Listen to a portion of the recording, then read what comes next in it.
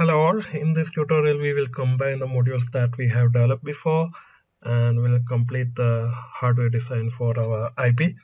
So we have already done 2-3 modules. We already have the module for line buffer and we have the control logic and we also have the convolution module. Okay, so we'll combine them and we'll make our image processing IP. So this will be our topmost module.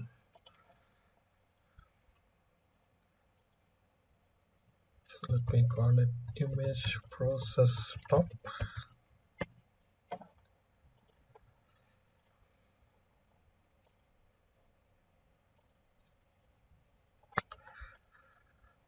Now this module will be interfacing it with the DMA controller, and remember the DMA controller, it has the axis stream interface. Okay, so data comes as well as goes through the axis stream interface, and we also have an interrupt signal coming from the IP, so we'll add that also.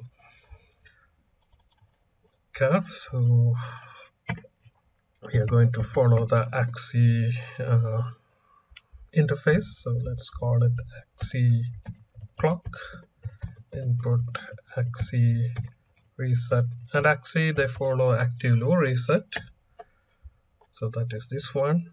Then let's write the slave interface. So this is the interface through which data will be coming from the DMA controller. So let's say I data valid we have, and we have 8-bit data. Basically this is the pixel data, I data, and we need to say O data ready. Then we have the master interface through which we'll be sending the data back to the DMA controller. So we have output O data valid, output 8-bit data after convolution, and we have input I data ready. Okay, so that completes the axis stream, and we also need to add this interrupt signal. So we have entry interrupt. Okay, so now let's instantiate the module. So first let's instantiate this image control module. Okay,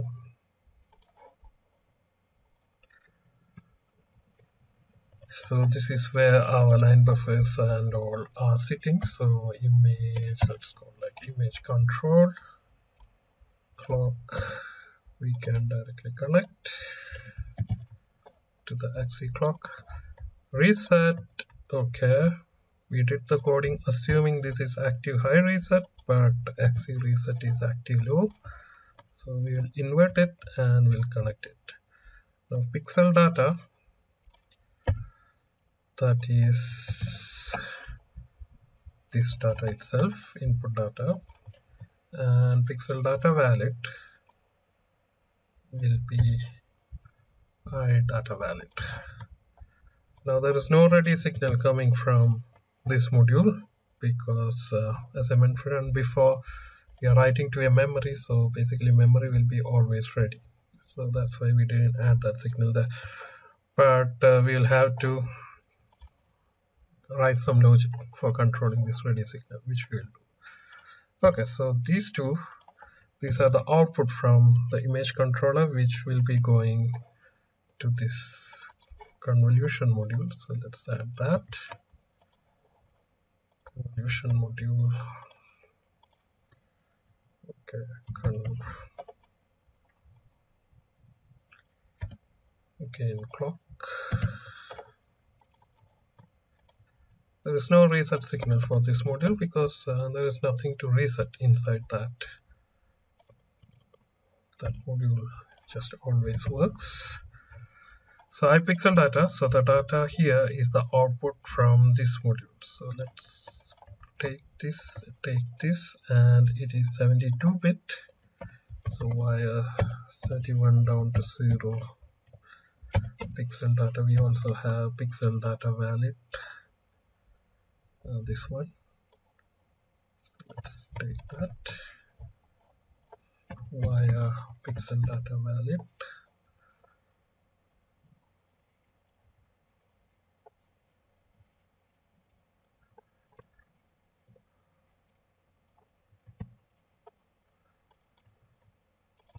and the output from the convolution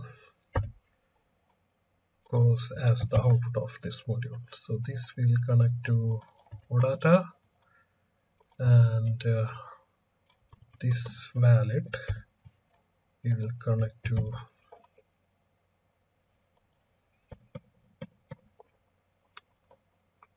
OData valid. Okay, so here also we didn't connect the ready signal. Okay, so remember this ready signal, it is coming from the DMA controller when you are sending data.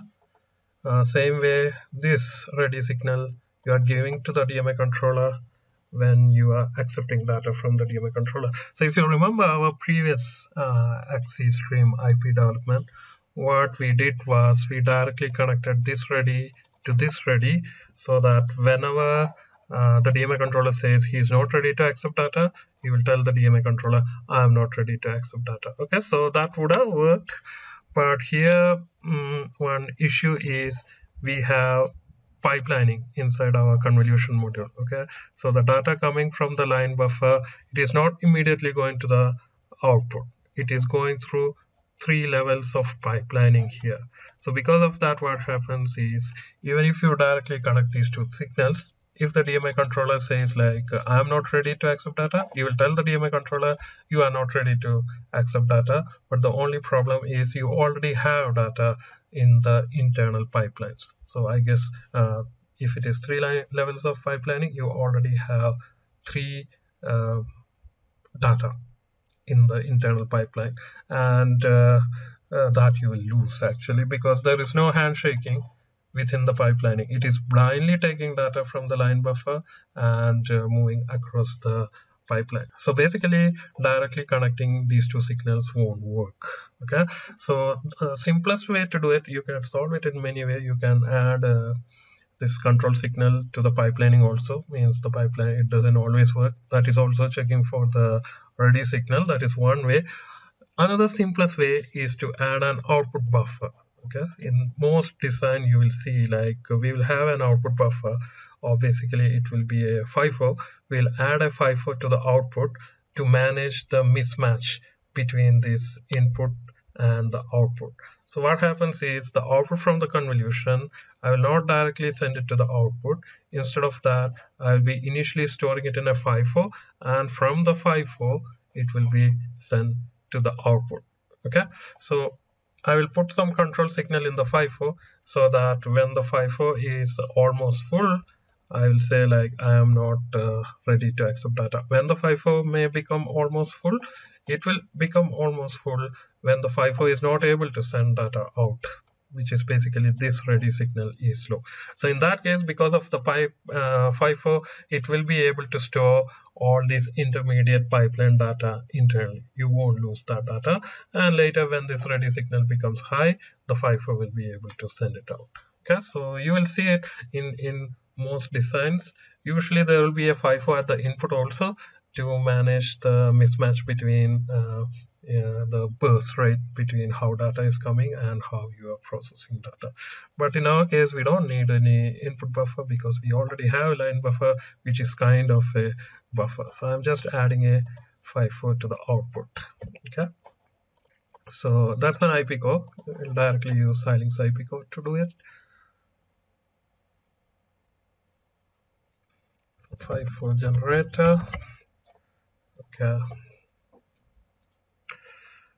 let's call it output buffer, and we are going to use an XC stream FIFO. Okay, so not many options are there. Okay, here I specify the width, and here notice the width is specified in number of bytes actually. So we just need 1 byte. Okay, 8-bit. It is in terms of byte, not in terms of bits. So there is something called T user width, that is for sending this additional signal. Optional one, we don't have those signals, so you can make it 0. Okay, then okay, FIFO depth. Okay, we don't need a very large FIFO, maybe because as I mentioned, when I back pressure, in the worst case I will have 3 or 4 data in my pipelining. I just want to buffer only that much. Okay, so we can choose the smallest possible size to minimize the resource utilization. Okay, so 16 data it can store, and I will add a programmable full signal here, and there I am putting like 8. That means in ideal case there shouldn't be any data in the FIFO. Okay, so if the XE DMA controller is ready to accept data from me, I'll be continuously sending. So effectively data comes to the FIFO, it goes out of the FIFO. So it is like a transparent buffer. But only when he is putting back pressure, I will have problem. So in that case, I will be back pressuring the DMA controller, saying like I am not ready to accept data. So what I'm doing here is, if I have 8 data in my FIFO, that means there is some kind of back pressure coming from the master side. I will assert this signal programmable full, and this signal will be connected to the ready signal to the slave port. So once this signal comes high, I will say like I am not ready to accept data. So he will stop sending it, but I already have data in the pipeline, 3 or 4, that will also get returned to the FIFO, but my FIFO is 16 deep, okay? So, and I already have 8. Still it will make it maybe 11 or 12 bytes inside the FIFO. Still the FIFO won't overflow. So that's the logic. And that's it. We need only that much. Okay, it will introduce 2 clock latency, but that is fine. It takes 18 kilobit. Okay, so internally it is going to use the block RAM, which is 36 kilobit, but Zynq they can break one 36 kilobit block RAM into 18 kilobit. Okay, so it's going to take 18 kilobit RAM, or half block RAM. Okay, so we will let him generate it, but we can quickly go here and take the instantiation template.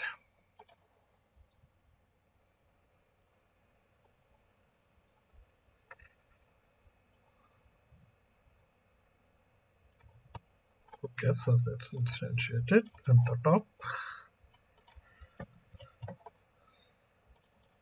Output buffer, reset PC. Okay, these signals we don't need. This is clock.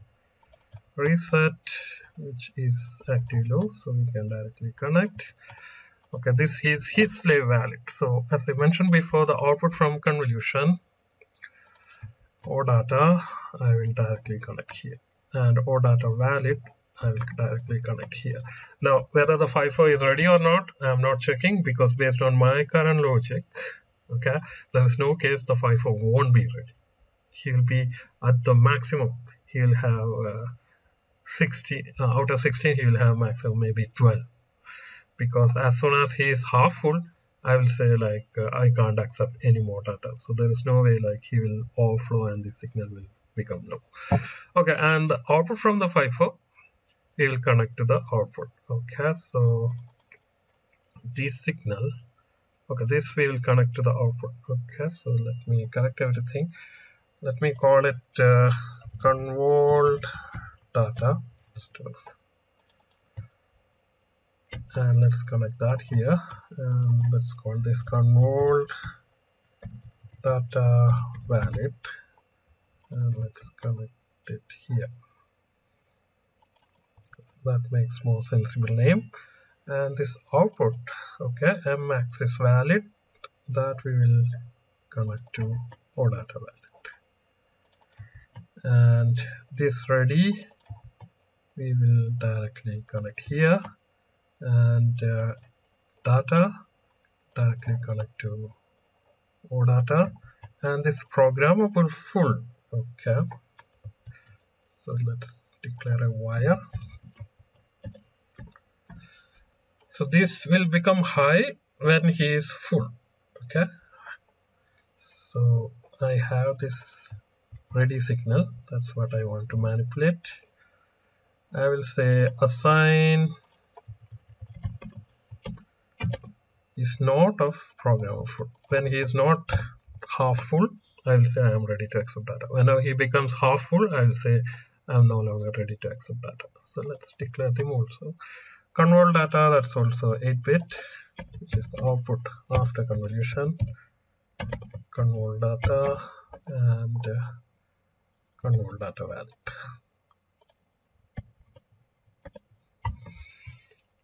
Okay, so that completes the axis stream interface. Now the only stuff remaining is the interrupt signal. So when we should send an interrupt, so as I mentioned before, we have only 4 line buffer inside our IP, and once we finish processing one of the line buffers, we will send an interrupt to the processor saying, okay, I have a free line buffer, you can send the next line of the image. Okay, so that's where we are going to use the interrupt signal. So that interrupt signal should become 1 or become high whenever we have a free line buffer inside our IP. How do we know whether we have a free line buffer inside our IP? For that, we need to go back to the control logic and look at our small state machine. So if you remember, in the read buffer state, okay, when the read counter becomes 511 and in the next clock, it is indicating we have finished reading from a line buffer. So once we have finished reading a line buffer, means we have a free line buffer available. So same case I can use to generate an interrupt signal. Okay, so let's call it OINTR. From here itself, we'll make it 1. And we'll go to idle state, and in the idle state, we'll make it 0. So initialization also, we'll make it 0.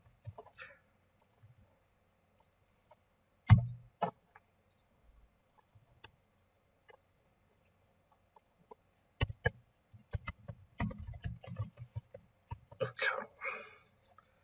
Now the interrupt signal, it will be only 1 clock wide. Okay, the pulse width is only 1 clock, because here I am making it 1. Next clock I'll go to the idle state and I will make it 0. Last tutorial I mentioned some cases there is a minimum pulse width requirement for interrupt, but since we are going to use edge triggered interrupt, this is fine. If you are going for level triggered interrupt, maybe this will be insufficient. Okay, since we are using only edge triggered interrupt, it should be perfect. So let's come back here. So let me add that port here and just connect it to the output interrupt. Okay, so let's call it OINTR to indicate it's an output signal.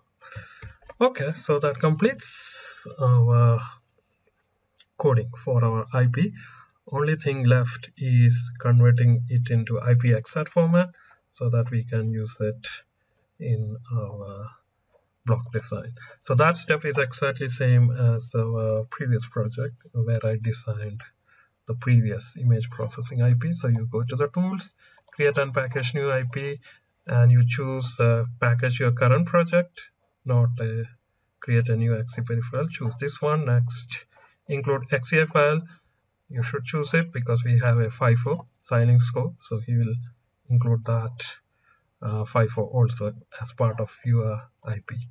And he's basically asking where the IPXAT file should be stored. So let's say like directly store wherever my current project is inside that folder. Later we will move this entire folder to our IP repo because we are keeping all our IPs there. Okay, so Vivado image processing, that's where my project is sitting. So I'm just saying keep the IPXAT file there.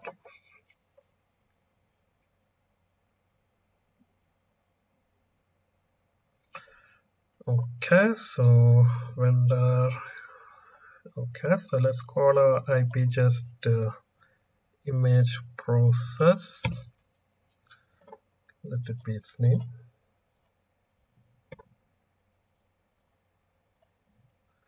Okay, IP for neighborhood image processing. Now port mapping, this again I have done in the previous tutorial. We just have to map the ports. clock and reset. This is axis stream interfaces. So in the block design, if you just want to drag and drop the signal, you need to group them together. Then only Vivado will understand this is like a axis stream interface. So click on add interface. I'm quickly going because I have already covered it before. Axis stream RTL and choose master. Let's call it M axis stream interface and port map this data with this data, this valid with this valid, this ready with this ready. Okay, so the port mapping is done. So he grouped it M axis. So similarly, we have to group the slave interface also. So next interface, choose again axis stream, and here choose slave interface and call it S axis to indicate the slave interface. And this data to this data, valid to valid, and ready to ready. Okay. So again, some warnings are there. This is similar to our previous tutorial. You need to specify which bus interfaces are controlled by this particular clock. So just double click it, go to parameters and add a parameter and type associated bus interface. And under value, you just type the interface name M underscore axis colon and S underscore axis. These are the two interfaces. Okay, so that one goes away. Optionally, you can add the default clock frequency also, which is 100 megahertz. But without that also, everything looks fine. Okay, so that's it. Now there is no addressing GUI. It is going to look something like this, as expected, and just go review and package your IP. Now it is ready to use in your block design. But one important thing we missed, we haven't simulated our IP, whether it is really working or not, we haven't checked. That we will be doing in the next tutorial. Thank you.